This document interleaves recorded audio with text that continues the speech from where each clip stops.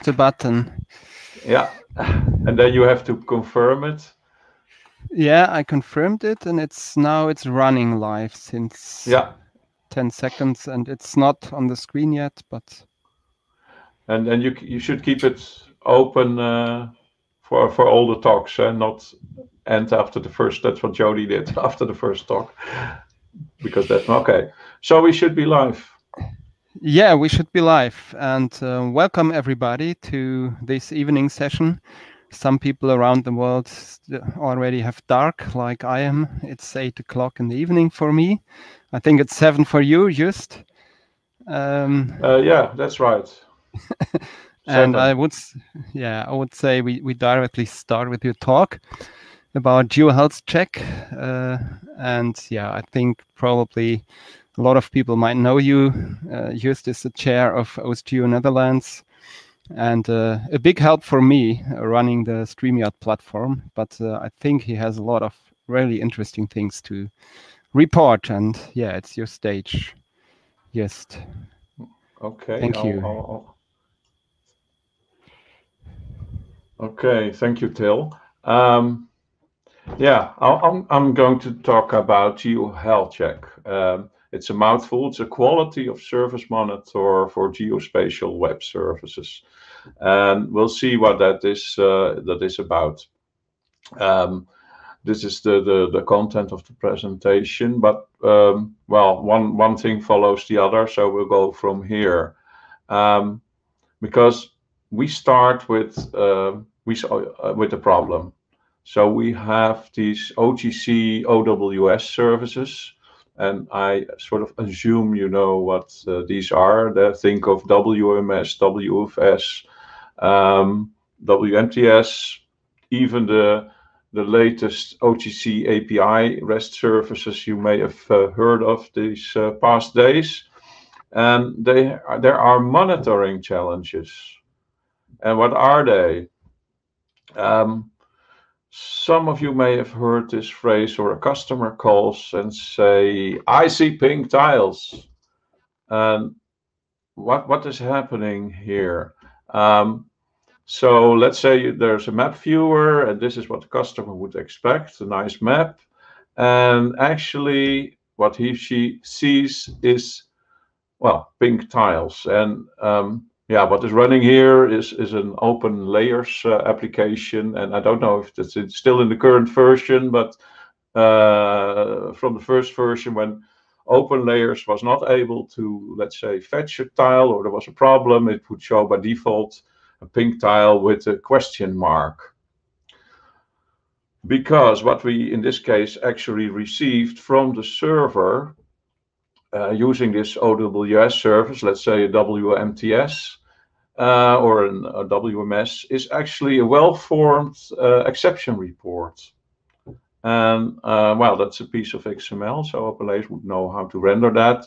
And or it could even be an in-image error message. So it does send an image, but it has some error in it. So, or it could even be that the map is realized by a database table, and which is filled every night, and it's sort of failed, and the table is empty. So you get nice white images. The point I'm trying to make is that many of these services, well, let's say in the IT department, they're using an HTTP uptime service, and the HTTP uptime service would in these cases say, well, everything is okay. It's a 200 response for HTTP, and well, it's okay, because well, maybe you know these OWS services, at least the first generation, has its own error handling on top of HTTP. So, or it could be that the monitor is only testing a GET capabilities and assumes, well, when we have a good GET capabilities request, then everything should be okay. But the capabilities document, I've seen that a lot. It could be even a static file or generated at some other place. And basically, a GET capabilities file could be valid, but it doesn't guarantee that any specific request will work for any specific, let's say, layer or feature type in a WFS. And well, it goes on. There's these days we have time-based OGC services like these time series for the Internet of Things, and one of the services, OWS, is SOS, and also more recently the Sensor Things API. And there's a nice viewer, the 52 North viewer, some of you may know. But let's assume that something fails in this whole chain from a sensor to the database, and there is a gap in the data. How would you know otherwise than folks will view this, but you would like to be notified in advance. And like I said, there's public uptime services. I'm using these as well, like Uptime Robot, and what do you have? Some kind of ping services, but OWS services, specifics, they need deeper inspection. That's the point here. And also a public uptime service wouldn't be able to access, because many of these OGC services run, let's say, on intranets internally, so they couldn't even be used in those cases. So the whole point I'm trying to make here is that what we need is what you could call OWS aware web service monitoring, and also quality of service checking, as it is more formally called. And you would also like to have history capture, because later on you may try to analyze what has happened. And of course we have an answer to this. There's GeoHealthCheck. I will first give a quick overview, more or less from a user point of view. So something about the project, open source project, GeoPython project, and it was founded by Tom Kralidis. Started in the air literally, so on flight to that must be Portland. Maybe it was it was a FOSS4G, of course, at Portland.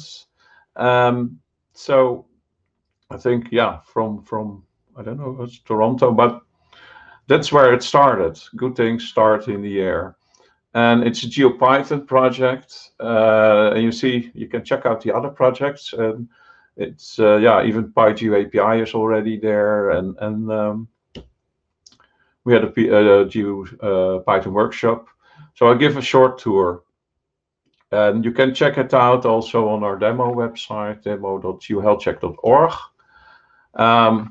So what we have here is, yeah, a dashboard, and of course there's still some improvements to do to the UI, but basically what you see is which percentage of the service, because multiple services are monitored here, are operational, and how much percent of the time they are up, so be a reliability percentage, and which are currently broken.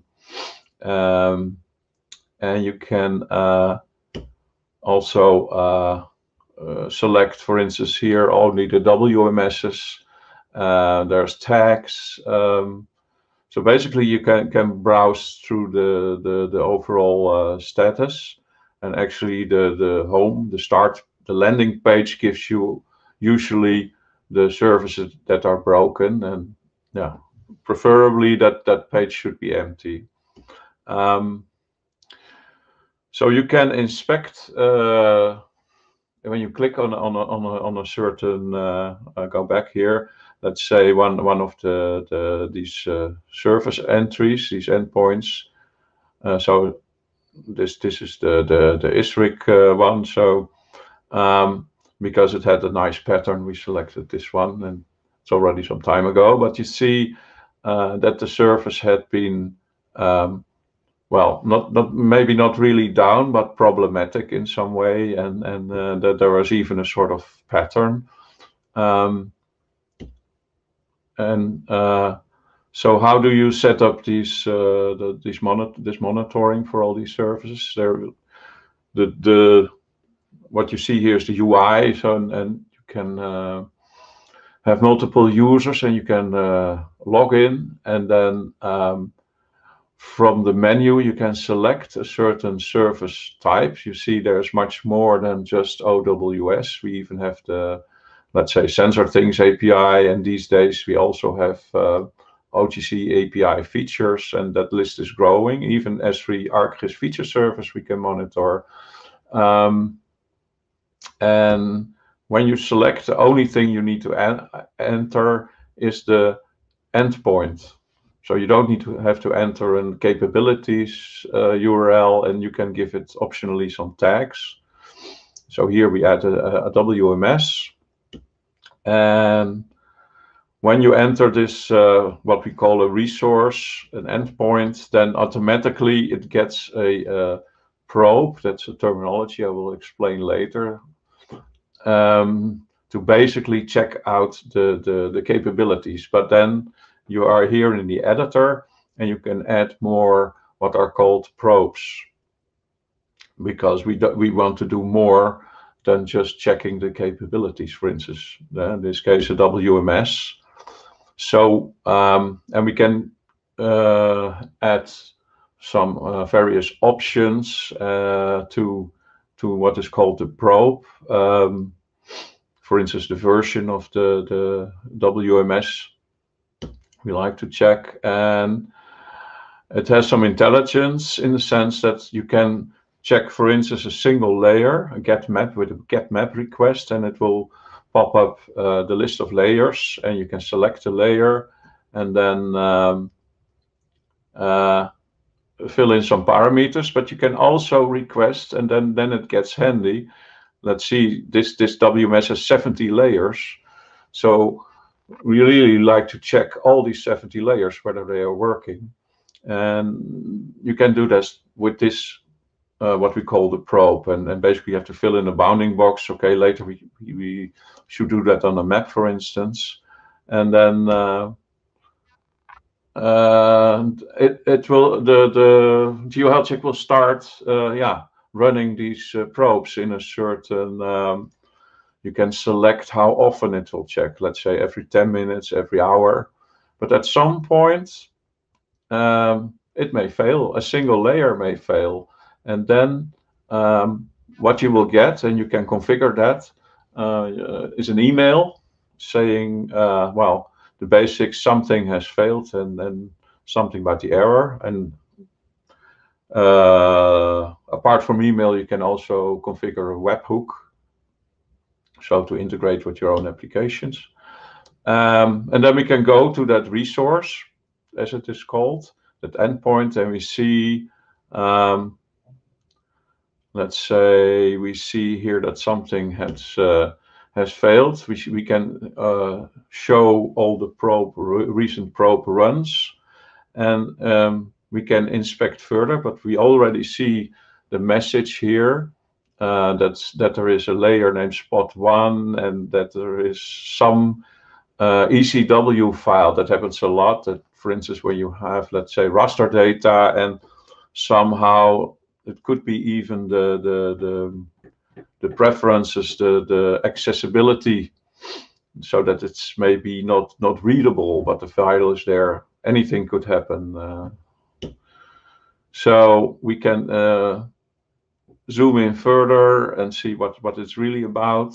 And at some point, we may correct anything, and then at some point when the next check comes along, it may be fixed, and we get an email that everything is okay again.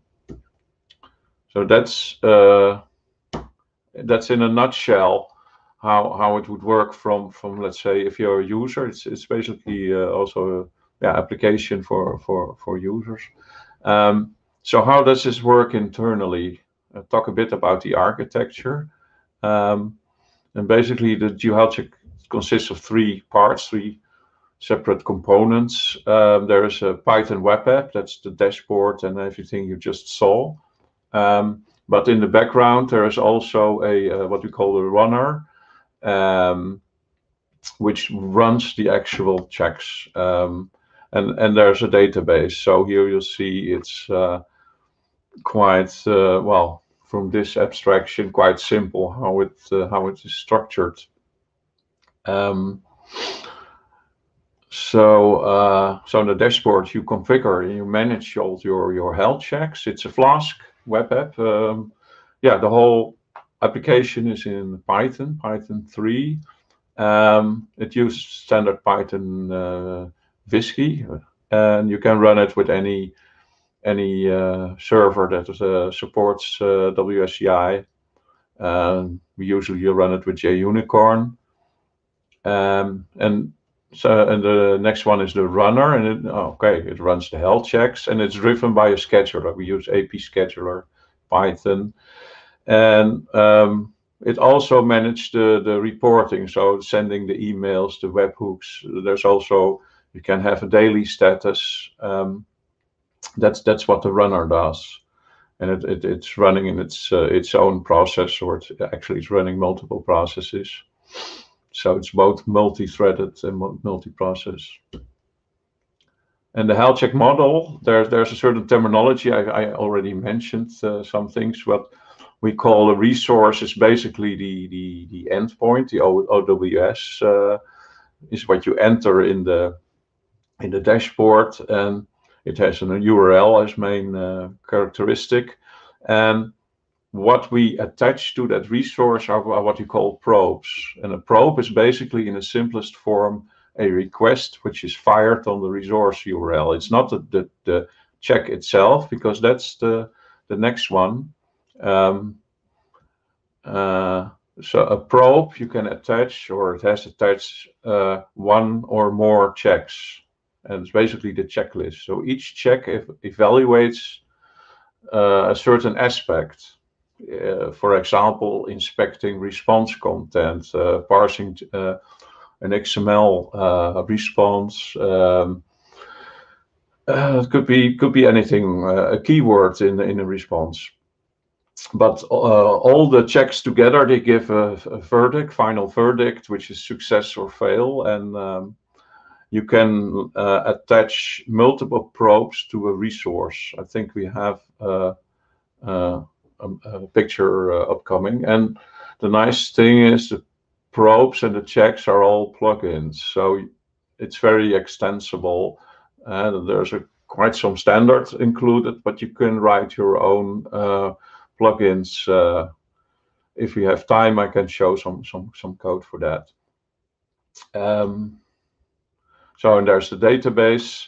I think there will be a picture of the database, and you can also group resources, because if you have like hundreds or resources handy, to group them in some way, and you can attach tags, and you will see the tags back. So this is the core model. So in the middle you have the resource, and the resource can have multiple probes, and each probe has one or more checks, and the run is basically the result of a single run. It's basically a set of time series, all the runs. So that's the end of this section. Installation. Well, it's a standard Python setup, and we use Paver and Alembic for Flask to, as we use SQL Alchemy also to integrate with the data, with multiple types of databases. So you can, in simplest case, can use SQLite, but we advise to use Postgres. And well, strongly advise to use Docker. Then that makes it very easy to run GeoHealthCheck, and we have provided the Docker or images on Docker Hub, and there's Docker Compose support, and well, you could be up and running in minutes. And yeah, you can have various settings. Also, yeah, you can imagine that that you need some settings. And I talked a bit about probes and how these are set up as plugins, and I will shortly show how the plugin model works. So there's probes and checks. They are plugins, and the plugin you can configure these in the config. So it's that way the GeoHealthCheck instance knows which plugins are available, and they must be in the Python path. Actually, there are two probe types. There's a template one, which is very easy to use because it's basically a request with some parameters you need to fill in, but there's also a free form, so you can basically probe anything. So I will show some code. So in its simplest form, this is actually the complete code for an HTTP GET probe. So that's a probe because we can also basically probe any HTTP endpoint. It doesn't have to be an OWS, and for the sake of simplicity. So this is a complete template method, and you define some metadata, and especially which checks are available for this probe, because yeah, they will do the actual health checks, so to say. And this is an example of a check class. And also here, it's just a few lines of code. The only thing it checks here, because remember, the probe does the actual request, and then the result is checked by checks. And this one checks if the response is in the HTTP 400 or 500 range, whether it's errored, basically. And so that's the simplest. You can have like say this is an OWS capabilities probe, because all these OWS endpoints types, they follow the same pattern. So we had to write this only once, and then the rest is by parameterization. I see I have like 4 minutes. You can define all these parameters as well in your probe, and these will show up in the UI. So that's also a quick way to deal with parameters without writing extra code or whatever. This is just, you need to specify this, and then and of course we welcome folks that would like to write improvements to the UI. We have some plans for using Vue.js and API. That is in short. So roadmap. The project is already, well, we know, started in 2014. The main thing we're planning is a REST API architecture. Several of the users and customers have asked for a REST API so they could integrate GeoHealthCheck within their, let's say, for instance, a deployment environment where they deploy hundreds of services, and you want to check each service, and you don't want to go to the dashboard and enter these all by hand, but to sort of automate that. And the other thing is to have custom reporting. And like I said, the UI needs some renewal, and yeah, one of our favorites is using Vue.js. So well, and there's of course always more things on the wanted list. And yeah, we invite you to help, and of course there's support. There's a shameless plug here, because yeah, you can install GeoHealthCheck yourself and manage it and upgrade and whatever. But you can also take a what we call these days cloud services on geoQoS.com, and then basically you get your own instance of GeoHealthCheck and you can manage that. And yeah, that's about the end. Here's quite some links still, and well, I hope I could make across what the importance is also of OWS monitoring. And well, we love to see you using GeoHealthCheck, and our main communication channel here, the chat, is on Gitter, so you're welcome to also ask. But first of all, we have, for instance, questions here. So thank you for listening, watching. Thank you. Thank you, Brock. Just sorry. Yeah, I'm a little bit stressed because there are so many questions, and I try to sort them all out, and we just go strict through the votings, and I would please you for short answers, so we can probably have in 5 minutes some of them replied. So the first one is, which further developments are planned for GeoHealthCheck? Okay. Yeah, I was switching to the chat, but I don't see the chat messages because I didn't have that running. But 1 second, I get back. Oh well. Yeah, what is further planned? Well, the main thing planned is the API, and we're actually now have a funding round going. We're trying to find parties to jointly fund the API development. There's on our wiki, on the repository, there's already the beginning of a specification.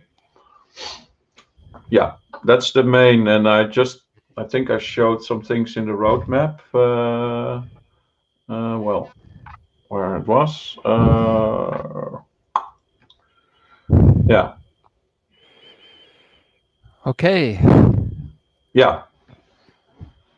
Next question. Can you perform stress tests? Yeah, in theory that's possible, because I showed you can write this sort of free-form probe, and yeah, but yeah, you must take care that it's not seen as a denial of service attack, but real stress tests, yeah, it is possible, but it's not the main goal,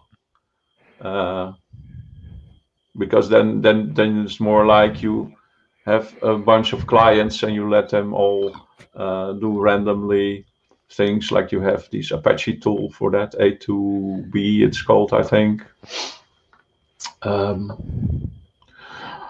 But we've seen that going through all layers for many there's something like a WMS drill down, for instance. It would go through all the layers and even in the beginning try out all the formats that it's exposed, but already most of the WMSs would fail because they don't support these formats that they advertise. But yeah. Okay. So next question is, how mature and how stable is GeoHealthCheck? 8 people want to know this. Yeah, of course. Yeah, I can only say I'm using it in production, and Tom Klolidis as well for the past 4 or 5 years. Actually, I can't do without. I can't even imagine people running services without. I don't know if there's an alternative. Yeah, I know there's some proprietary alternatives, but I mean, you must always have an HTTP uptime checker as well. But I run several mapping services, and yeah, I have that constantly guarded by GeoHealthCheck, and yeah, I know about many customers. Yeah, it's stable. I should do some marketing. It's very stable. Okay, probably we have time for one last question. So, is it possible to give username password for the probe to test services which require basic authentication? Good question, and the answer is yes. It was actually a contribution by GeoSolutions to do basic auth on any probe request, and to go even further, we even support the ESRI basic auth, which is of course a little bit special, with some special HTTP headers. But yes, answer is we support even several types. We support bearer token and basic auth. Yeah. Yes. Perfect. Okay. Yeah, I'm sorry. I think we're running out of time. Maybe just you have the opportunity to go into the chat and reply one or two of the, I think about 10 questions. So probably you have a really good talk, but probably you didn't explain things really good. I don't know. But it could be. Yeah, it was quite fast. No. I think it just shows high interest, and I really thank you very much for your talk. And yeah, thank you very much again. Get your kudos in the chat, and we proceed. Yeah, people can grab me tonight during dinner. We already have dinner. So that's also, if they can't catch me in the chat. Okay, thanks very much. Thank you very much. And good luck with the rest of the session.